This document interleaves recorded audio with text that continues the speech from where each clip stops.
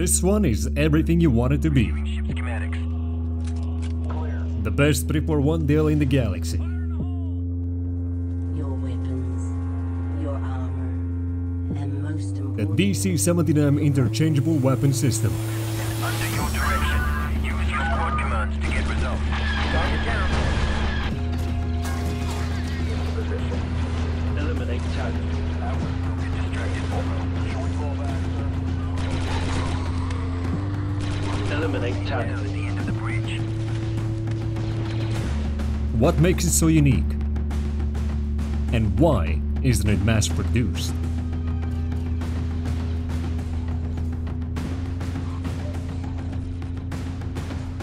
Let's find an answer to these questions right now.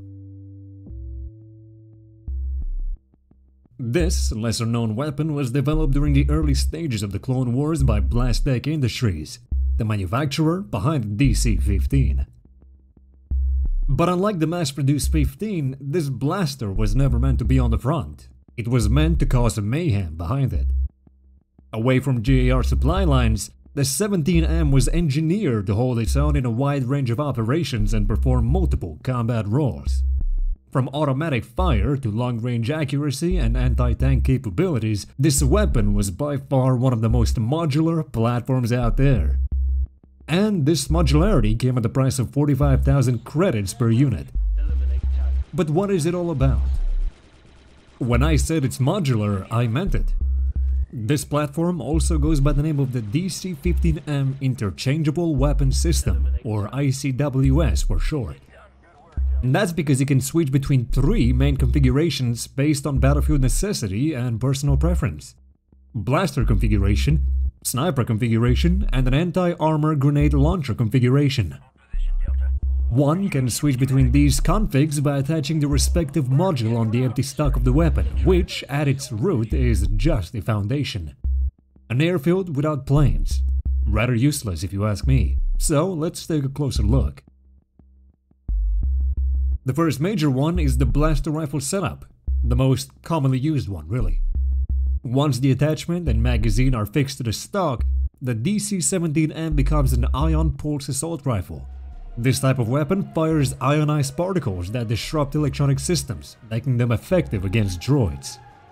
That said, ion weapons will still remain lethal to organics while also allowing a stun mode.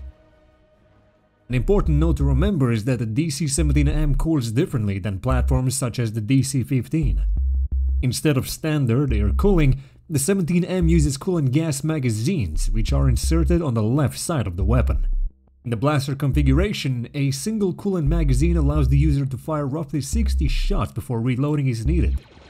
But for when distance decides to fight, you get the sniper configuration. When fixed to the stock, the 17M converts into a long-range semi-automatic ion pulse sniper rifle.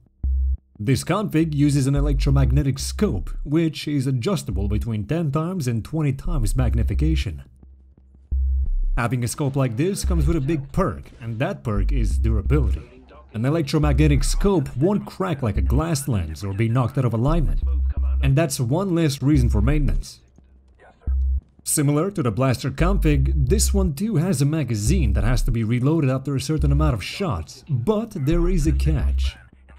The raw power of this module overtakes the blaster counterpart, and it is also more accurate.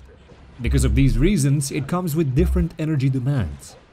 As such, the coolant magazine used in the blaster setup is incompatible with the sniper configuration. The sniper requires a specialized magazine that allows 5 shots before reloading. Way less than the blaster, but at the end of the day, this module is all about precision and not suppression. 5 chances and little room to miss. The final major configuration is the anti-armor grenade launcher. This setup lets the operator dumbfire heavy grenades with high penetration and a wide blast radius, making them effective against armored targets, enemy formations, or hardened positions. Although not specifically mentioned anywhere, it is a good guess that the propulsion is based on the high-low system of some real-life grenade launchers. So, when cover must be raised, this is the tool you reach out for. And the best part? All these configs can be swapped in seconds by a trained user. as this system was designed for speed. But let's talk about the coolant magazines for a minute. Blastech deliberately routed the coolant magazines to the left side of the chassis, and the choice brings some practical advantages. Exposed on the left side, the pack gives the operator an immediate visual read of remaining coolant, which is useful for timing reloads under fire. Placing the magazine laterally also shortens the weapon's overall profile, letting the undergun grip sit closer to the trigger and improving handling in confined spaces. The result is a compact, carbine-like silhouette. Now, with that out of the way, what is it based on? The DC-17M doesn't trace its shape to a single rear-walled gun. Instead, it borrows ideas, modularity, purpose, and durability from several modern designs. Its interchangeable upper philosophy is similar to the FN SCAR family, which can be reconfigured for roles ranging from carbine to designated marksman rifle. The grenade launcher functions much like contemporary underbarrel grenade modules, like the M203, single-shot tube designed for dumbfired warheads that detonate on impact.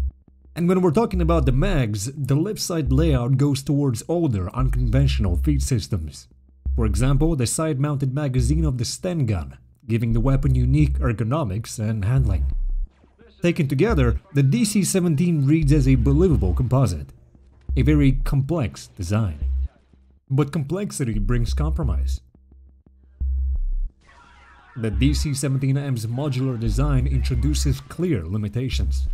Compared with a standard DC-15, which can pour out hundreds of bolts before emptying, the 17M's coolant magazine only sustains roughly 60 shots, or 5 for the sniper. That's modest by Star Wars standards. The anti-armor launcher lacks a dedicated safety interlock, which is found on many real-world launchers. The common 40mm grenade uses a flywheel, which allows the spinning hull of the grenade to generate a certain number of rotations before the impact fuse is lined up to detonate the grenade. The DC-17M launcher offers no such reassurance. Lastly, its modularity also demanded mastery. The 17M only reaches its full potential in hands trained to use every configuration. You will be superior to your more common brethren. If an operator is weak in even one mode, the weapon's main advantage is removed from the equation. That trade-off is one of the reasons why the DC-17M was never mass-issued to the rank and file. It required specialists. And the Republic knew this. Throughout the Clone Wars, the 17M was primarily wielded by the Republic commandos. Trained from birth on its use, the weapon became an extension of its operator. A tool designed for a specific type of soldier and a specific type of warfare. Fierce hunters for the Republic. Now, After the Republic's fall, it remained in service for a time with the commandos who were still active. But, like the soldiers themselves, the weapon was eventually phased out. Beyond that, the DC-17M occasionally appeared in the hands of pirates, such as Hondo Onaka's gang, though never at its full potential. This is by far one of the most unique weapons from Star Wars. The definition of modularity. This was the DC-17M, the weapon of the Commando. Thank you for watching, and until next time.